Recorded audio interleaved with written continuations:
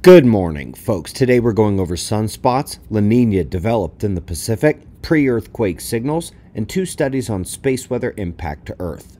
We also took a larger solar flare overnight from the large active region sunspots, so let's begin with the last 24 hours on our star. Things were pretty much the same until this morning, minor M-class flares erupting impulsively, but just this morning, about 2 or 3 hours ago, a larger flare occurred at that sunspot group. It was an M9, nearly X-class event, erupted from the trailing half of the big sunspot complex. Flare flash and plasma push from the eruptive event. The plasma did not really escape into a CME, but the sunspots need to be monitored closely today and through the week. The large group will be facing Earth for a couple days, and so flare and CME watch is high at the moment. We'll be watching closely.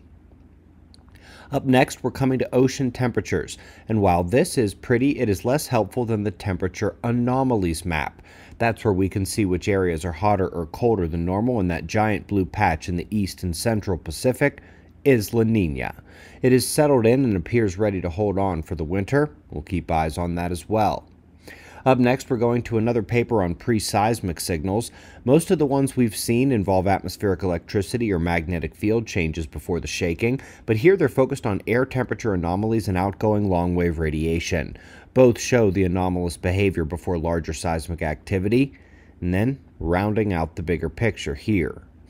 Up next, a new study is aiming to better track the electrical activity associated with Aurora in the ionosphere. Even while most solar storms don't take out grids or networks, nearly all create some form of communications glitches.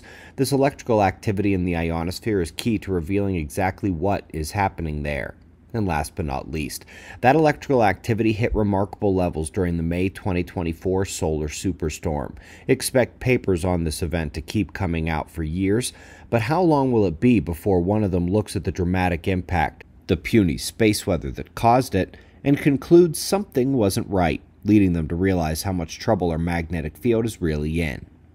Come out and see us, observerranch.com. We greatly appreciate your support. We'll do this all again tomorrow, right here, but right now it's 5:45 a.m. in the new Valley of the Sun. Eyes open, no fear. Be safe, everyone.